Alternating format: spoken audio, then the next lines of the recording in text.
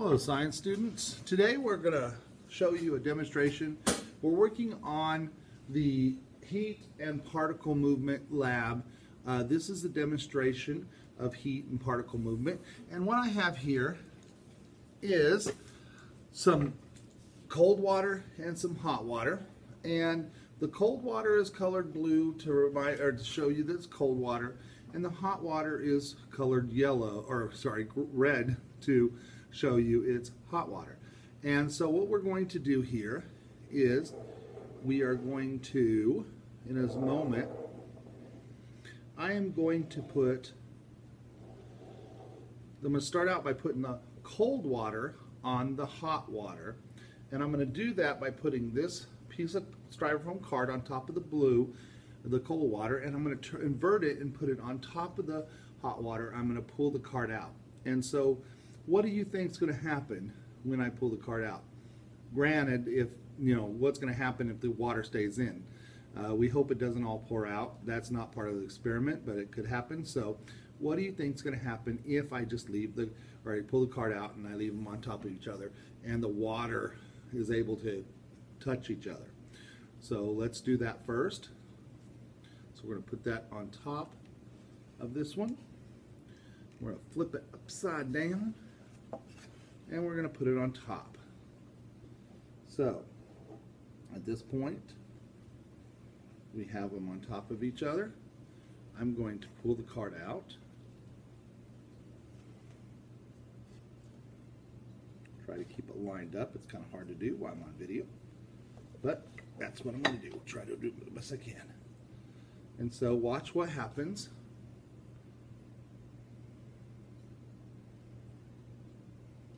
Okay.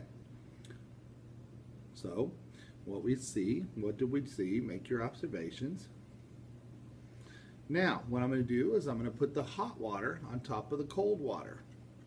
I want you to watch. What do you think is going to happen? Is the same thing going to happen that happened when I put the cold water on top of the hot water? I don't know. Try to think about what you think is going to happen before I do it.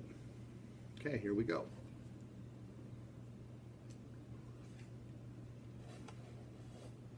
Okay. I'll pull this out. Hopefully this will line up just fine. Oh, darn it, I'm not doing it right here. That is not good. Some of it came out.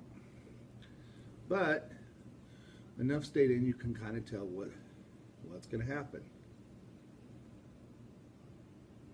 Okay, so what is the reason why? Well, some people in class said, well, Mr. Lavender, hot and cold doesn't mix. Well, that's not necessarily true, because this one mixed, and it was hot and cold, the same hot and cold water than it was in these two. So they do mix. So why did this mix and this one didn't mix? Well, some people say, well, you had something in between them. Nope, the water, I put them the same way. The reason why is because in this one, well, and some other people in class said, well, heat rises and cold sinks. That's true. Why? Why does heat rise and cold sinks? The reason why is because of the particle on the molecules and the moving around the molecules. You see, it has to do with thermal energy. We've been studying energy, and it has to do with the energy that moves the particles around. When you have a lot of thermal energy, those particles are moving very, very fast, and they're bumping up against each other, and they're spreading out. They're trying to spread out as much as possible, and so it's less dense. The cold water has less thermal energy in it. See, there's no such thing as cold.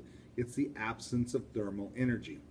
And so the cold water has less thermal energy in it. And what's happening is, with less energy, those particles are not moving as fast. They're kind of sticking together, not really stuck together. They can still move around each other, but they are slower, and so they're more dense, and they fall to the bottom. Well, then why didn't these stay separated? Because the cold, being more dense, moved down to the bottom, and as it was moving down to the bottom, it mixed with the red and caused it not to work, or caused it to mix together. However, the red being less dense here, and the cold being, or the cold water being more dense, the red didn't want to, wasn't more dense, so it didn't flow to the bottom, and therefore there was no mixing. The density differences stayed the same. There's no mixing. Now, as this cools down, you're going to see this little area right in the middle. It would get colder or cooler and cooler, and what would happen is the waters would mix because they were no longer the same density, or they would be closer to the same density. So that's what happens. It's all about the particle movements. Now, hot water is less dense than cold water because the particles are moving faster. If we got them really fast by putting them onto the stove and we added a lot of thermal energy to them, those particles would be moving apart even faster. And so what would happen is some of those particles would break away, and that would be called evaporation. That would be called vaporization of that liquid. The particles, the little water molecules would break. Some of them would break away and float away, and that would be water vapor. It would turn into a gas. You add more thermal energy to water, and it's going to turn into a gas. It's going to turn into water vapor.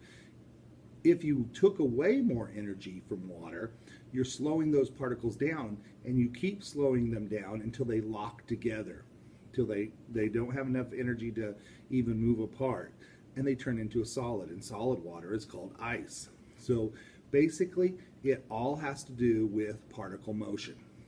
So that's the first part of our lab, the demonstration of the red and blue bottles. So thank you for watching. The next video will be the actual demonstration of the lab for those people who weren't in class. Thank you.